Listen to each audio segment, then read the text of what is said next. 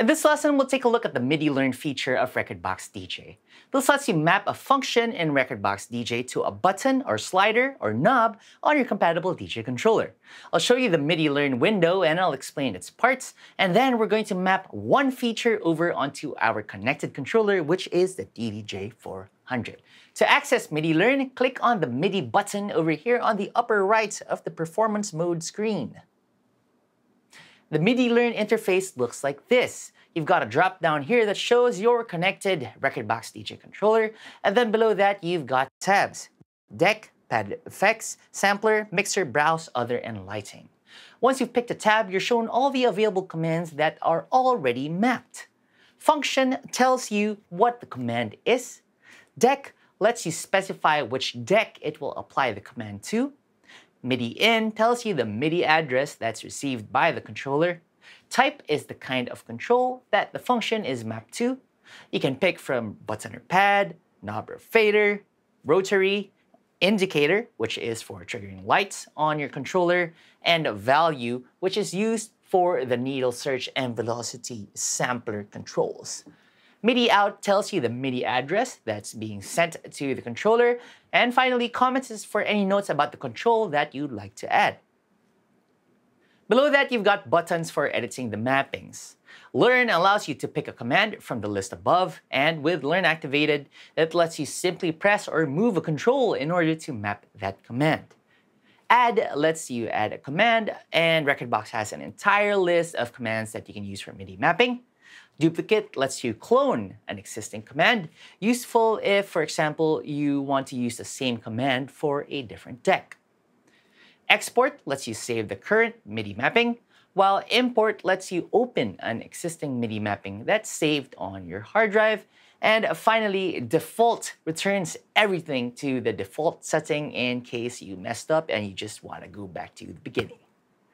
Let's try adding a function to our DJ controller here. Let's say I want to add a reverse button here in my DJ400, and let's say I want to replace the sync button since I'm not going to be using sync anyway. I first look for the beat sync function in the MIDI mapping menu, and I delete it. It's this one over here. Once that's done, I then click on Add.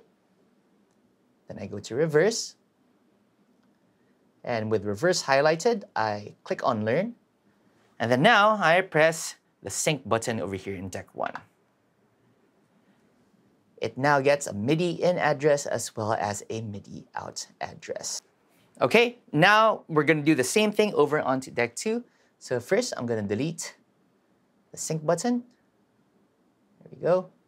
And then now, I'm going to click on the reverse function that we added. I'm going to duplicate that. And then with Learn highlighted, I'm just going to click on the Beat Sync button over here. And voila, we got the MIDI in and the MIDI out mappings in there. Okay, so now we've got that mapped. We now need to change the deck to Deck 2. There we go. And now we can close this. And then now we can try it out. So let's hit play on this one. Cool.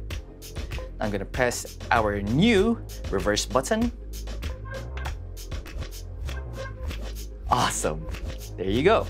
Now if I press it again, it'll play forwards. So let's try that over in Deck 2. Using that, let's use our new reverse button. There you go. Pretty cool.